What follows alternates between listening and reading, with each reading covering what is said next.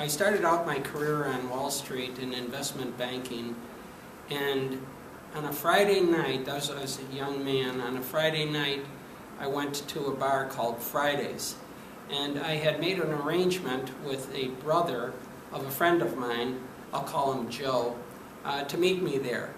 And I knew very few people, and we went into the bar, and every girl there was going, it seemed like, well, not every girl, but way more girls were going up to Joe than they were to me. Nobody was coming up to me. Joe, the wingman. I was the wingman. Okay, and I mean, I've seen certain things before, but I've never seen like flockings of girls to this guy. And I immediately thought to myself, this is not fair. Now, it wasn't only what you think. It wasn't fair about this.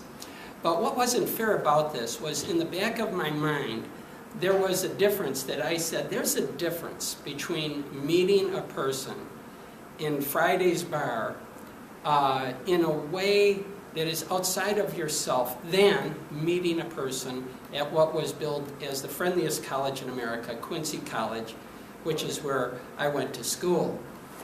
And I was not a sociologist, I was not a psychologist, I was a businessman. But I knew that there was something different. And at the same instant, I thought to myself, if I could bottle the difference, I would really have something without having an understanding of what that difference was. And that started me on an avocation, a lifelong avocation of 43 years to understand something that I've been helped by many people along the way, and I haven't been helped by any person more than my wife, Mary Ann. And Mary Ann has stood by me and let me work on this work. I thought, wrongly thinking, that if there was a great need for something, you could make money at it. No, there's a lot of things that have a great need that you cannot make, there's no money to be made on it. And so that meant that it was a cost to our family, both in terms of my time and actual money. And I could hardly explain to anybody what it was that I was doing, including to Mary Ann. But she had faith in me, and she stood by me, and she's here tonight, and she's helping me tonight one more time after 43 years. Another person who helped me was my friend Dennis Galligani. I heard from him. He and I went to the same school and were good friends. He was in the military, went to Vietnam in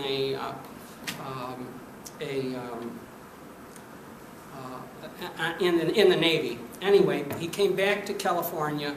And I'm in New York, he's in California, I'm talking to him, I'm saying how different it is meeting people than in the student union at Quincy College, and he's like, oh, are you kidding me? It's totally different.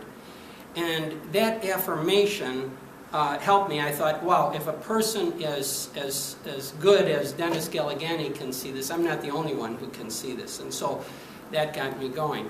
Okay, so fast forward the clock to just recently, when I contacted David, and I said to David, I've got this program, Liautaud, you've heard of it before. We worked on it in the JCs, and will you meet with me? Yes, he will. And then I interviewed him using what I call a communication protocol. And the communication protocol is the output of this 43 years of work. And what it gets at is extreme value, where work meets faith, where a person feels it. It's an experiential thing. And we're trying to create space around a preciousness of God at work in our lives. And I have found, by using this communication protocol, that it gets at, it helps a person get at what is most important to them. In the case of Michael's story, to make a difference in a person's life. And so he's got his eyes open, his antennae are open, he's open, and he sees a guy and he makes a difference. He peels off all of his money. When you talk about providing extreme value to a person who has faith, the name of the program is Where Work Meets Faith, they tell you about the faith side. And if any of us thought it was us who was presenting here, nobody would present. But we're creating space around a preciousness of God at work in our lives. So, as far as my own faith journey was concerned, before I went to New York, when I was in graduate school, I have to say I was away from my church and for a considerable amount of time. And in graduate school, I started to take advantage of the sacraments. And the sacraments I'm referring to are confession and the holy sacrifice of the Mass. And I remember going to confession and a priest saying to me, "What a humble confession." And I thought to myself, oh, I'm finally making some progress here. And it's through grace that you change yourself. And so this work, okay, Dennis Galligani, as luck would have it, worked at the University of California. He got a PhD in higher education, and one of his mentors was this guy, Dr. C. Robert Pace. So meanwhile, I'm still understanding what it is that I'm working on here. And Dr. Robert Pace defines sense of community. I have modified his definition of sense of community so you know what I'm talking about when I say what I'm trying to accomplish. And by sense of community, I mean an environment characterized by togetherness and sharing, as opposed to cool detachment. The leaders in the environment know the members and go out of their way to be helpful. There is a sense of group loyalty and group support. The atmosphere is cohesive. The environment is a community. Personal diversity is celebrated for its contribution.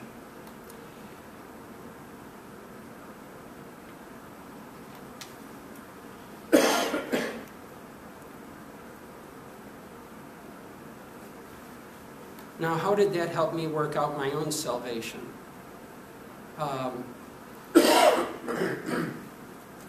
I have met many roadblocks in these 43 years. At times where an ordinary person would quit trying to figure this out, and how could you make a difference, and why even do it? I've been helped at each step of the way by a person. Some important person.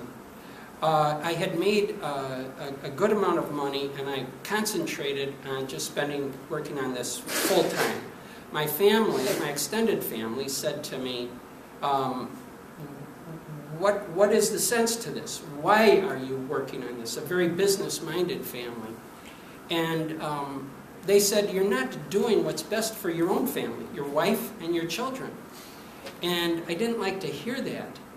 But I set a time limit as to how long I'd be working on this before I would go back and get a job.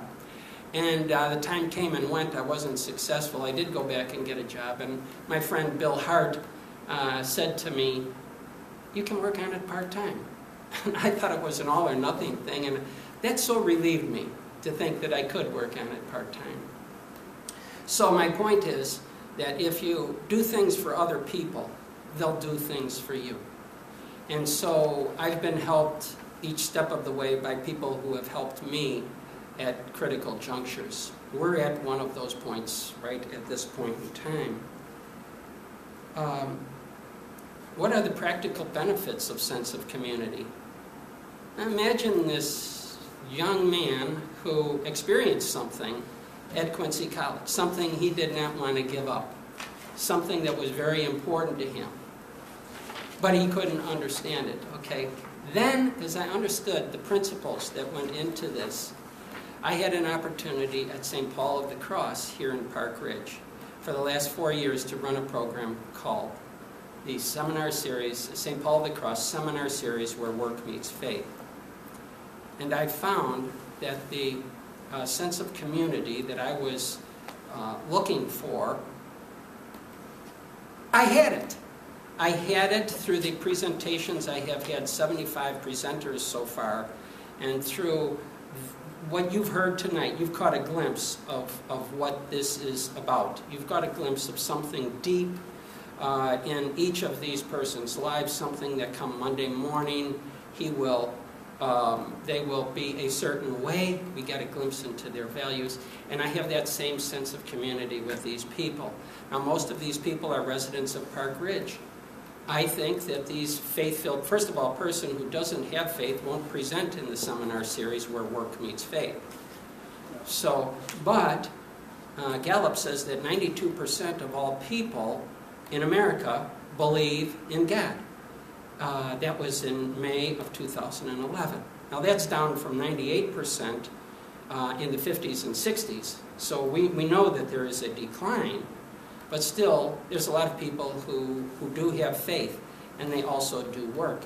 And the amazing thing is that when these people tell their stories, I'm amazed at how it's God at work in their lives. And then when I see that, that enriches me. And I remember seeing a presenter way at the other side of going in the center doors of the church, and I'm way far away, and she had just presented, and she saw me, and she gave me a great big wave, you know, like, hi. And so I had that sense of community for myself. And you know, we're meant to live that way.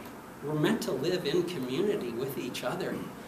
And so that's a practical benefit of this series. Another very practical benefit of this is that each one of the presenters has the opportunity to empower the audience in our, we have freedom of religion, and people can exercise their voice and say what they believe in, and another person can walk away with 1, 2, 3, 4, maybe even 5 things that they incorporate in their own life. And to that degree, they are affecting the norms of the people to whom they present. Now, the norms are the expected behavior of the group. Through the technology of video recording and then making this available on the internet, there will be many people who will view the video. On average, I find that it's 150 times that the video gets viewed.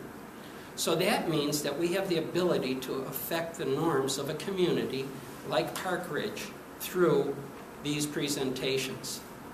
Now, they're only one presentation at a time. But remember the movie Raiders of the Lost Ark, when the Ark of the Covenant was found, how all the light came out of the Ark? Okay? Maybe you felt that feeling tonight when you heard these two people talking about God at work in their life. So at that point, then God takes over, and it's up to each person to, you know, of what they hear and what they get out of it. So that's why it's so powerful. So now that I've figured it out, okay, now what? Okay, in order for it to continue, it needs other people who want to present.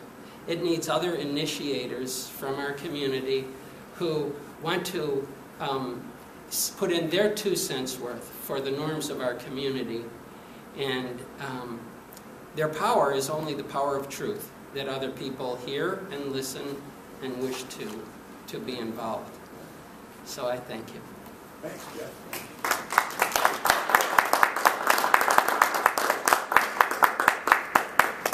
Jeff, what was the most interesting talk that you heard during that 4 or 5 years of making those videos with Mr. Miller here? Obviously, I looked at probably 20 because I knew 40 of those people. Wow. And it was amazing to me to hear some of the stories, Tom Swoboda and my friend Master Cook. It, in particular, it hit me where I live. And I can tell you this, that hearing stories about people's lives and how they were affected by others or they affected somebody else has really made a difference, knowing that you're not traveling alone down the No, trail. we're not traveling alone. We're not traveling alone, Michael. There's a lot of people. We're all of us here. We're traveling together. Yeah. So the question is what's the most interesting story that I've heard? Yeah. The most interesting story that I didn't hear. The most interesting story was a story I didn't hear. Now, what do I mean by that? There was a young man who was in the military who I had a brief understanding of what his experience was, and it was a wonderful, one of these heroic stories by a very faith-filled person. And at the last minute, his commanding officer told him that he did not want him talking about what took place in the military. Did not want him talking about that, so he backed down.